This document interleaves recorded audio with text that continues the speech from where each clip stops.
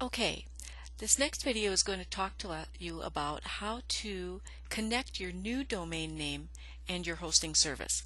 And I'm going to demonstrate this by connecting one of my new domain names that I bought on GoDaddy, and I'm going to connect it to or point it to my hosting service, which is HostGator.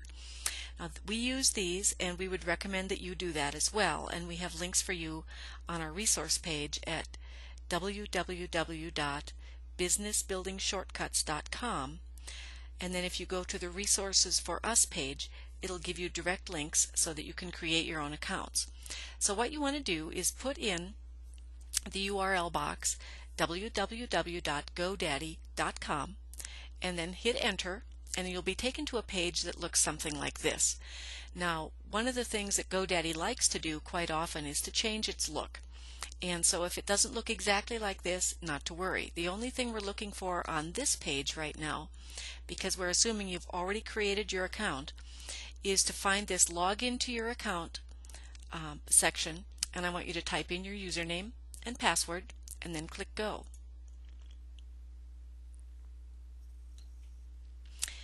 We're going to be taken to a page that reviews information, and on the left side here it lets you do all kinds of things with your account.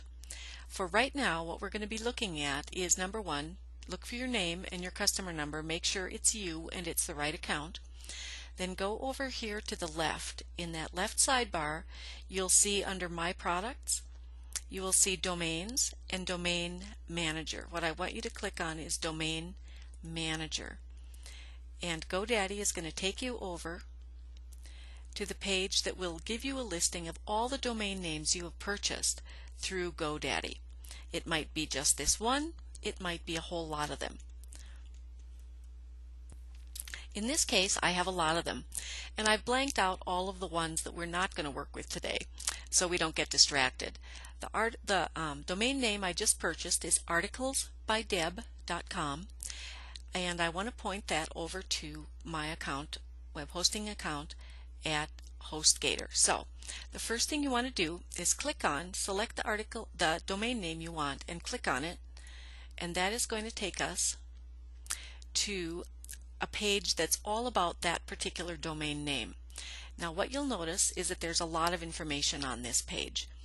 It's going to give you information about when you registered the domain name, when it expires, contact information down below which you can edit.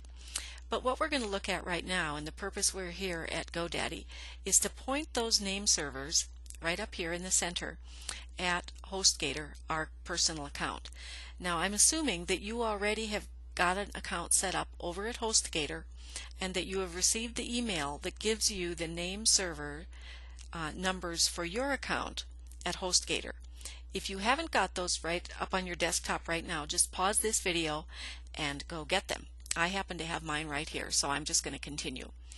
Now what we want to do is you can either click on either of these two that says nsdomaincontrol.com. If it says domaincontrol.com, that means that you have not yet pointed that to a web hosting service, so you know you still need to do that. So I'm going to go click on name servers right here because it's going to accomplish the same thing. It's going to allow me to point those name servers at the web hosting company and at my particular account.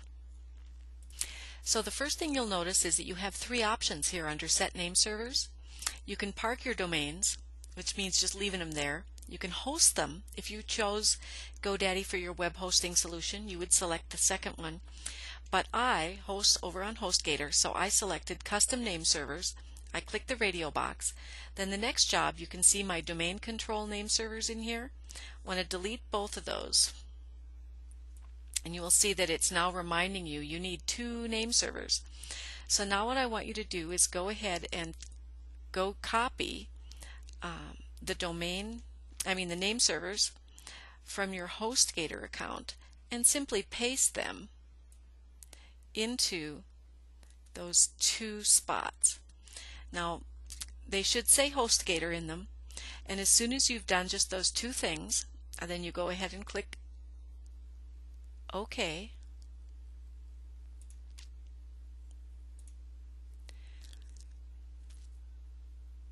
I don't know what that error number was. Oh, look, it wants to sell me some more things. Nope, I just want to set the name servers.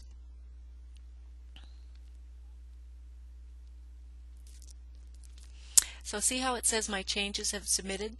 Now you have to allow a few minutes for these changes to take effect. So you would just say OK, and that's going to close up and go back to this same page.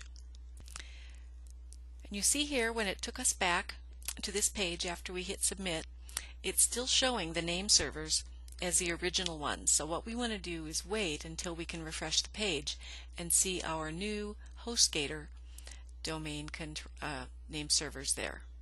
Now I've refreshed, and you can see here that my name servers now say a HostGator account. So you know that you have successfully pointed your domain name to your new hosting service over at HostGator. So that's all there is to it. However, if this is an add-on domain name, there's one more step that you need to do over on HostGator before it can actually show the appropriate page, so you know that all things are linked up. And this only took a couple of seconds, maybe a minute, for those name servers to become registered. Depending on how busy GoDaddy is, it may take a little longer than that. So what you would do is go ahead and log out of your GoDaddy account, and I'm going to do that, and then I'm going to pop over to my HostGator account.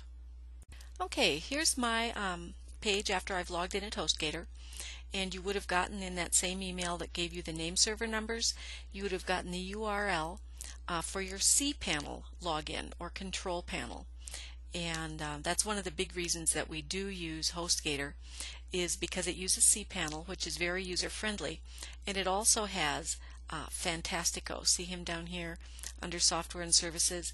Very, very sweet, and we'll be talking about that in a future video. But for right now, what I want you to do is, since this is an add-on domain, we're going to go down to Domains, scroll down to Domains, and you can see where it says Add-on Domains. Just click on that.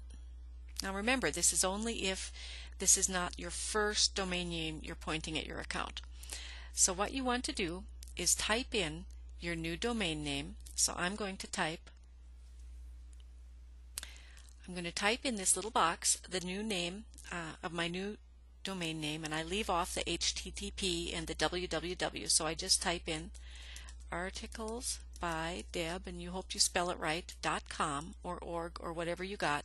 Hopefully you got a .com. And you see when I just clicked outside of that box, I got this little green check box that said that was correct, and I have a username already created. It puts it in your public HTML document right away. Then you have to generate a password, and it can be anything. I'm not going to create, if you click generate password, it's going to make one up for you.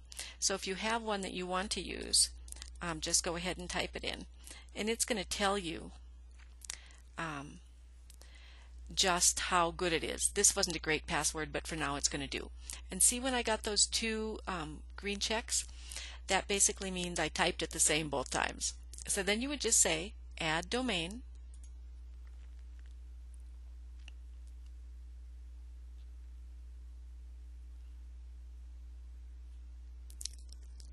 and it's going to come back and it's going to say I've created Articles by Deb. Articles by Deb has been created, and if I want to go back and manage the files, I could click right here. So I just want to click on that and see where it takes me. We're going to go back into my file manager, and you can see my CGI bin is here, but I'm not ready to do anything with it quite yet. The next thing you want to do is go to a new page, a new web browser window, and type in the name of your URL, your new domain name. If you get something that looks like this, address not found, it just means it hasn't connected it yet. So give it a couple of hours and then come back and try again. You want to keep working at this until you get a page that says index of, and that means you're ready to start uploading things to your new website. Once your page has gone through and it's ready to be added to, this is what it'll look like. It'll say index of, and then up at the top you should be able to see your Articles by Deb or whatever your name is. So that's all there is to it, and you're off and running. Have fun!